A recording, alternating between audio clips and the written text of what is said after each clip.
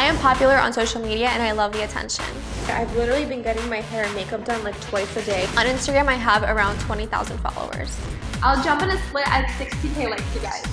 Most of my followers are in a broadcasting platform called OWN. Pose and smile. Okay.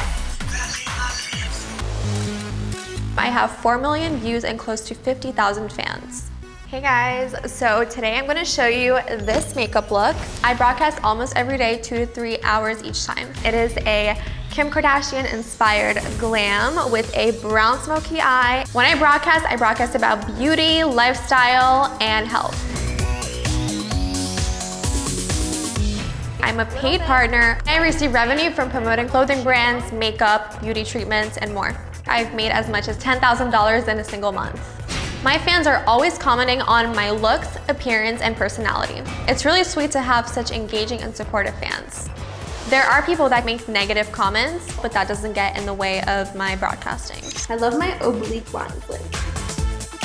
My success on social media caught me by surprise and is definitely something that I'll continue. Thank you so much for watching. Bye. What are they watching for? What's the content that you... It depends. There's different content. Sometimes it's just me having a conversation with my fans. Sometimes it's a makeup tutorial. Sometimes it's dancing. So. Yeah. And this is on you now. Yes. And how do you get away with that? Because I looked into that, and you now's rules and guidelines are much stricter for those under 18.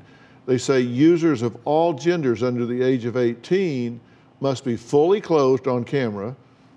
Well, we just saw that's not the case.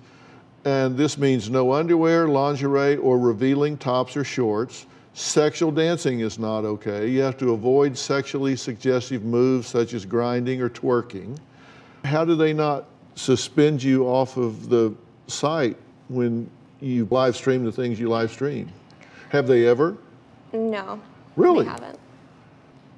In terms of sharing personal information online, when you live stream, are you concerned that people are gonna find you because you put your last name on your live stream?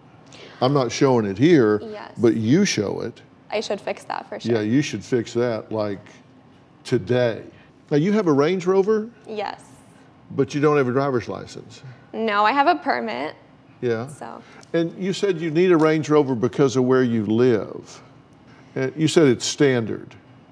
It's standard in some areas. Including the one you live in? Yes. How is it standard? I'm not sure what you mean. It's normal for kids my age to own a nice car in that specific area, like LA, Beverly Hills. Okay, because you said, I don't got a license, but I got a Rangy. I changed that later. At first I was just like, this is my new car. But then I changed that.